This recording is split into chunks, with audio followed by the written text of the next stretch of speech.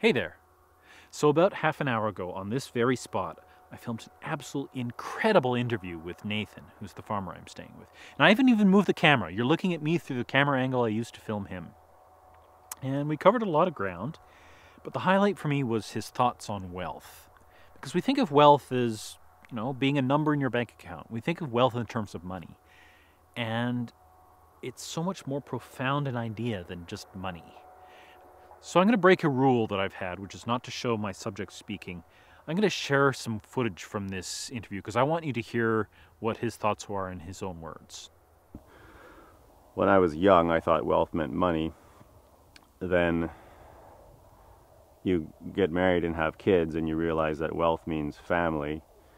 And then you get older and you start to think about health and other people's health, and you realize that wealth means being alive and enjoying what the world provides around you. So I guess that's what it means to me as a person. And then in terms of a farmer, wealth means being able to achieve some of those goals and have the security to enjoy some of those goals as a result of the work that you do on the farm, and hopefully the success that the farm achieves. So as you can see, harvest here has started. This field has been swathed and that barley is there drying out to be picked up later. And that's tough for me because there's not a lot I can contribute to this. Harvesting here means driving heavy equipment, and that's not something I can do. But I did finally get a job that I could do, which was cleaning up this storage bin.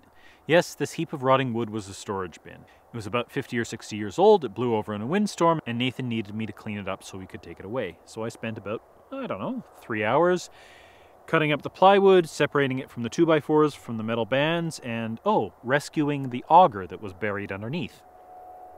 Unless you think that this job is kind of unimportant, storage bins are actually really important on the farm, because what happens is they harvest all of the grain on the field. It all comes off all at once in about, hopefully a 2-week span, but more likely a month or two.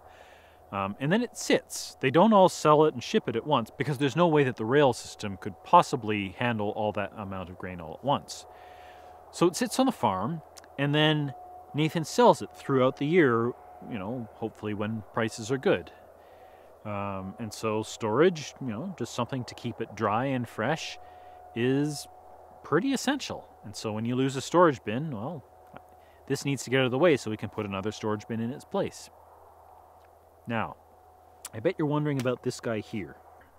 This is a pet project that I've been working on. This is a homemade binaural recording rig that I made. It's basically a styrofoam head with 2 silicone ears that I bought online, because yes, you can buy silicone ears online. And there's a couple of my microphones that I've hidden inside. And what this lets me do is make really realistic recordings that let you pinpoint exactly where sounds are coming from. It's really, really good for directional cues. What these silicone ears do is they duplicate our ears. And our ears are the tools we use to locate direction.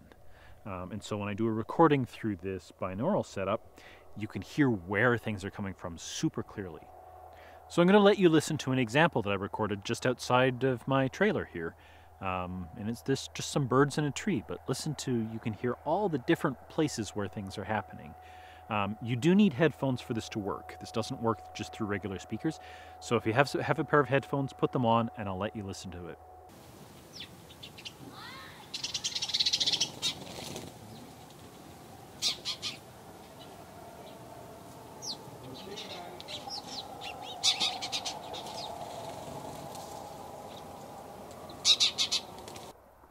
Isn't it impressive how many different things are going on in that recording?